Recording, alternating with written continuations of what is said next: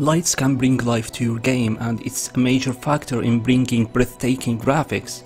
And in today's video I'll show you how to implement properly the 2D lights in Unity engine, which is part of the new universal rendering pipelines. In addition, to show you how to create the normal maps, which makes your 2D sprite looks like 3D in the 2D environment.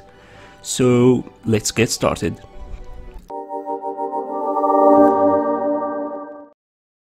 Let's start by creating a new 2D project. Then from the package manager, add the universal rendering pipeline. Now let's create the pipeline asset forward renderer from the create rendering universal render pipeline asset forward renderer. Click enter to save the default name. Then click create universal rendering pipeline and select the 2D renderer. Now replace the renderer, the default renderer, with the new 2D renderer, and you can delete the 3D renderer.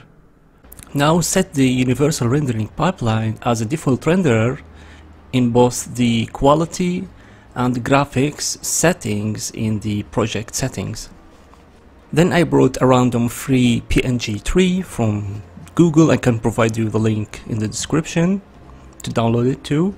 And as you can see in the 2D renderer, the default material is lit material. So when you drag the tree into the scene, you'll see it black. And that's normal because the scene doesn't have any lights yet.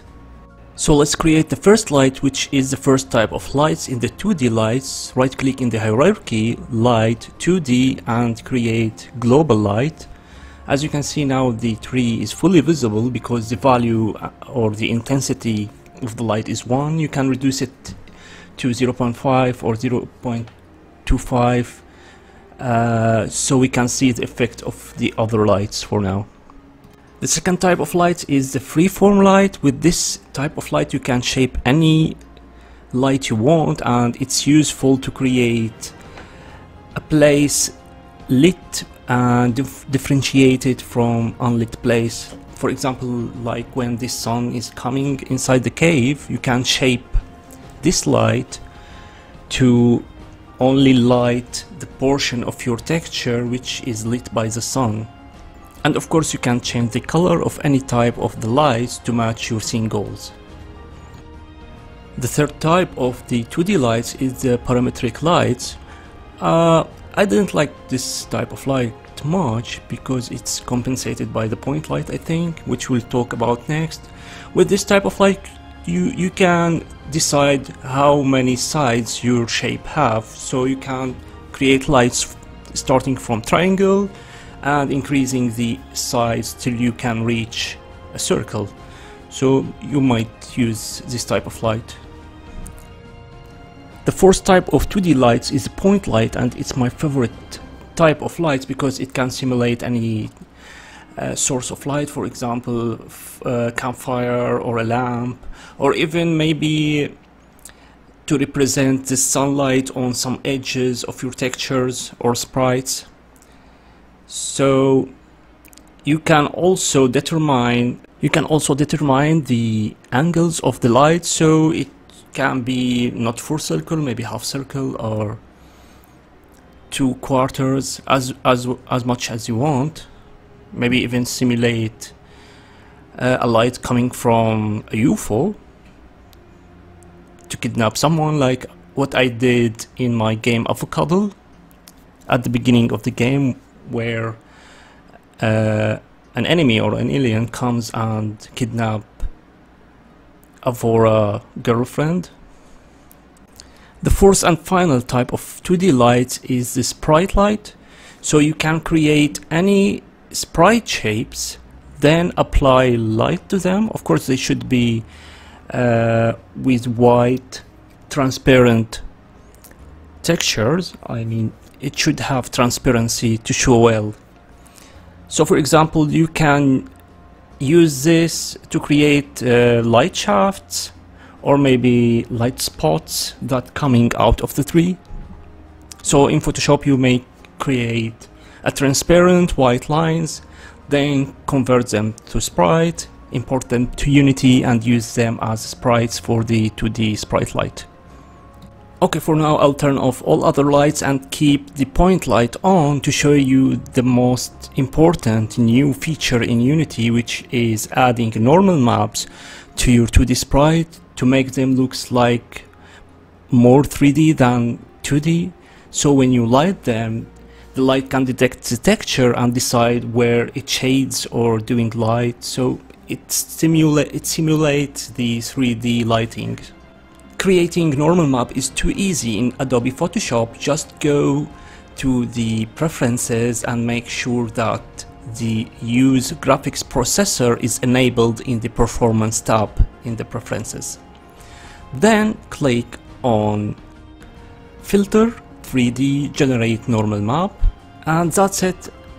As simple as you can see, you can just adjust the detail scale or the blur till you reach the satisfying results regarding your normal map. So for this photo I reached a good result for the trunk of the tree. It looks really like a 3D shape now. Just click OK when you finish adjusting those and you will get a normal map. Save that as PNG, then export it to Unity. Then in Unity click on the normal map and change the texture type to normal map. Then go back to the original tree sprite, click on the sprite editor, then in the top left menu select secondary texture and add here the normal map, and make sure to select the name as normal map. Then as a final step to activate the normal map, select again the light you want, then activate use normal map on the light, and as you can see now it's rendering the trunk texture very well of the tree. You can feel it's almost 3D with this technique and using the normal map. Let me show you again the difference between using normal map or not using. It's totally make a difference. First one looks like totally 2D. Second one, when I activate the normal map, it gives a bump or 3D thing to the textures. Then using all the information I shared with you, I created this 2D forest scene, and as you can see here we have global light to light all the sprites in the scene, and we have some sun point lights like here and here, and I used also shape light to create the light shafts here.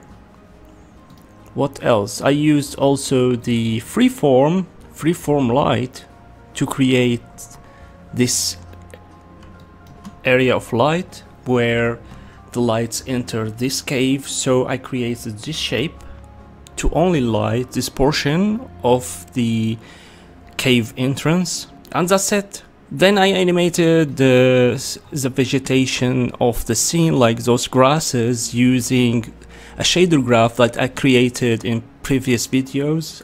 I'll provide also the link for that in the description. Oh, by the way, I forgot to say that all the assets I use in this scene are free assets in the Unity store. They created by Alien Nude, and I'll provide also the link for that in the description. And finally, I used the timeline to create the cutscene which I showed you in the beginning of the video. So I just animated things around the lights, their color, etc. So if you are interested, I can create a dedicated video about how to create a cutscene for your video game.